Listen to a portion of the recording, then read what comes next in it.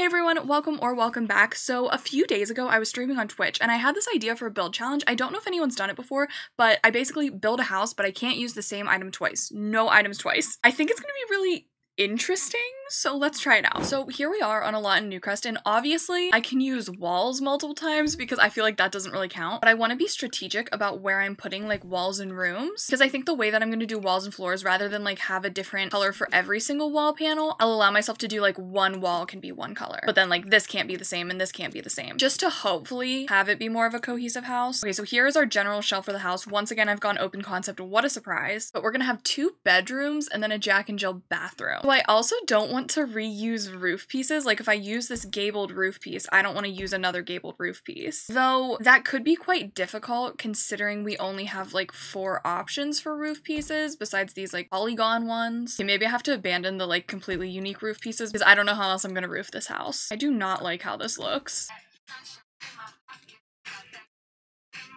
Why is roofing this so difficult? I don't understand. Wait, I literally can't roof this. I am admitting that I cannot roof this and we're gonna do a half wall roof. I'm literally like a one-trick pony. Like I literally only do half wall roofs.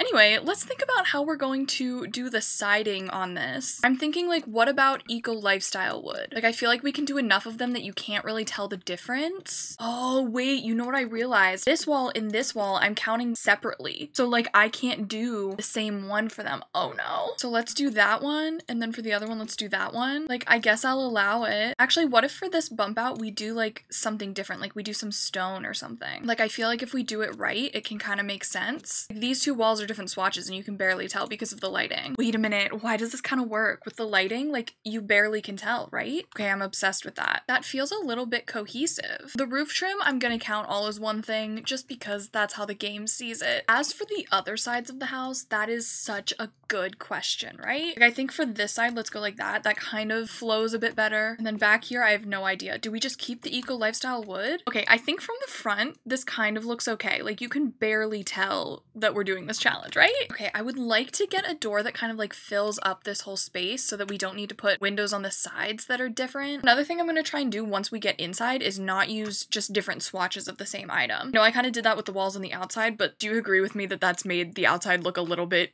cohesive, a little bit okay? Okay, so I think big windows are kind of our friend. We might end up with like sort of an industrial kind of look, but I do think it's kind of what has to happen if we can only use each item once. I usually save landscaping for last, so I think landscaping is going to be the most interesting part of this. So we get 1 subtle saucer light and 1 super subtle saucer light. We have to use them wisely. I'm going to size down the super subtle saucer light so it's going to look exactly the same, but I promise you it's not. I realize it kind of maybe feels like I'm cheating because I made everything open concept. I can just use 1 floor. I didn't even realize that I did that, but I did. So we get to use 1 floor for the whole area. Truly the classic entranceway. Like I don't know what you expected. And we kind of have to figure out the vibe of the walls. Like what if we just did varying swatches of blue that you can barely even tell are different? You know what? I think that's fun. Kind of fade into a nice purple over here. Ooh, you know what I would love? I would love like 2 little windows right there, but we literally can't. We can only do 1. On the strategic side, I think if we do paranormal stuff, we have a good option of like this chair and this chair, and since they're from the same pack, they kind of have like similar energy, similar vibes. Like look at that, they all go together, but they're completely different items. Oh, you know what I would really love here? I would just love like these 2 tables, but size down, you know, to create that kind of coffee table, but we can't.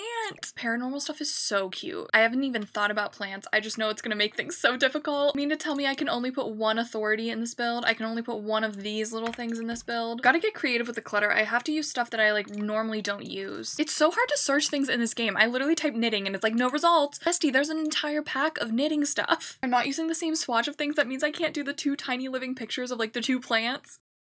Okay, kitchen time. I kind of just want to get this over with. I think let's use the Harbinger counter since that has the most swatches. What if we just go like a rainbow moment? I'm not mad about that. Wait, no, I said I wasn't gonna do different swatches. See, I still would like to keep the rainbow energy because I think maybe if everything is rainbow, then it will still kind of come together nicely. Like that, right?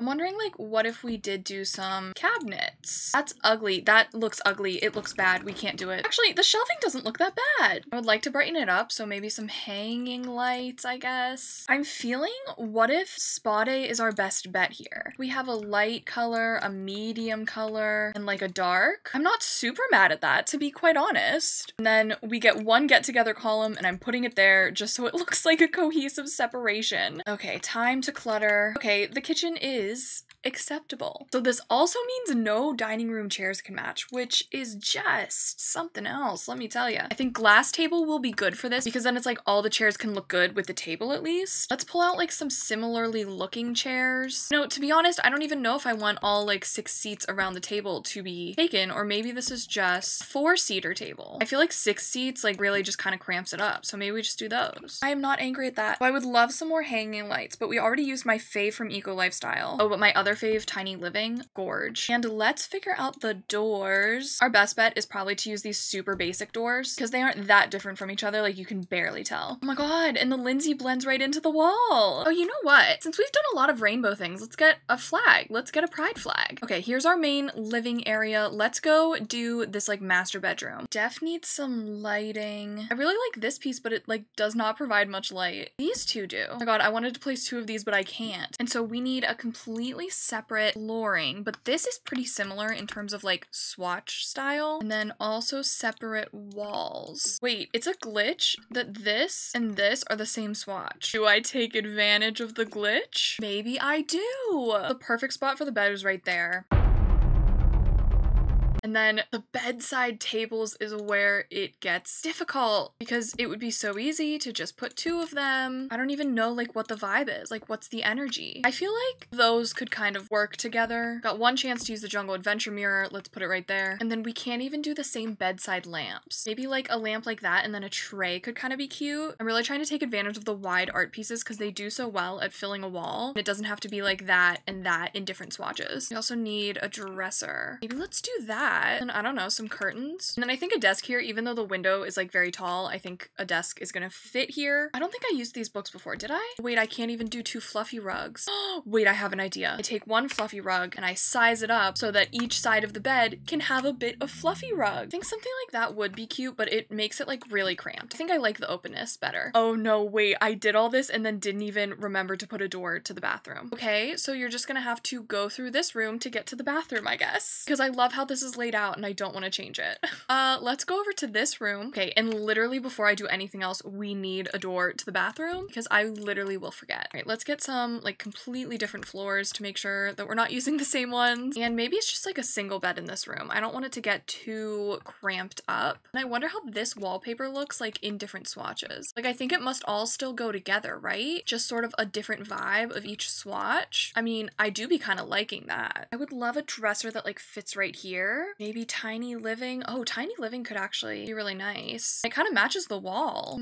A desk? I don't know. That really makes it crowded. Wait, that poof is so cute. We can only do 1 though. It feels like a very lopsided room. Do you know what I mean? Maybe let's move the mirror over here and the dresser. Oh, the dresser like right here and move the door over a little bit. And that kind of like evens out the space. Do you know what I mean? Over here into the bathroom. Ah! Tiles for sure. And then what tiles did we not use? You know what? I like it. Ooh, maybe something like that. How does that look from the outside? I love a nice spot for a bathtub.